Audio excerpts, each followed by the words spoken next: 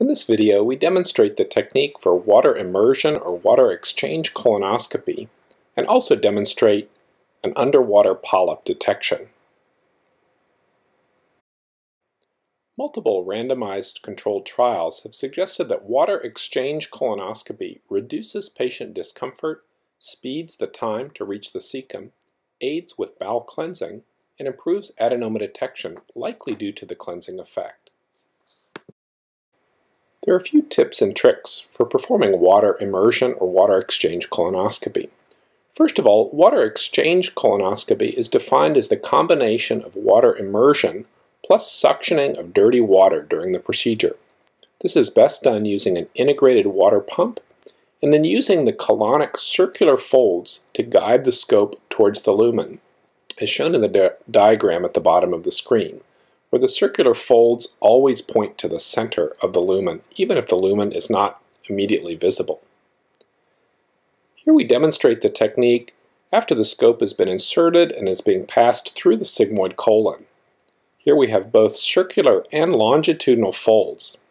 Although the colon is only minimally distended with water, we can see the direction of the lumen by following this fold pattern.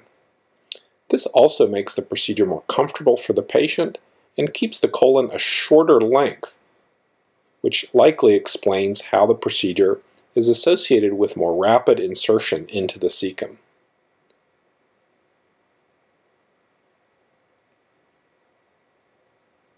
In this case, the integrated water pump is being used to constantly infuse clean water, and any dirty water is being suctioned at the same time to ensure a highly proficient bowel preparation, even if the baseline bowel preparation is imperfect.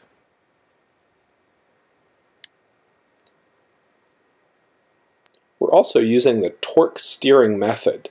So instead of using the dials to tip deflect into the up, down, left, and right, we're typically only deflecting into the up position and then adjusting the direction of passage of the endoscope by torquing it so that the up direction is always towards the center of the lumen.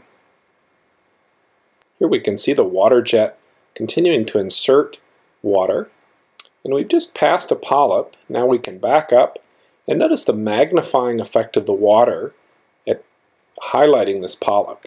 Here using both white light and narrowband imaging to define the characteristics of this polyp, which is likely a small tubular adenoma. We can use the near focus feature to produce even more magnification of this small 4 to 5 millimeter polyp.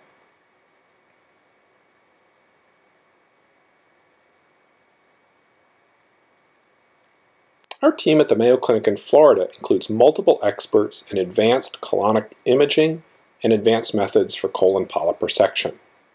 For patients or physicians who wish to refer their patients for colonoscopy at Mayo Clinic, our referral information is shown here.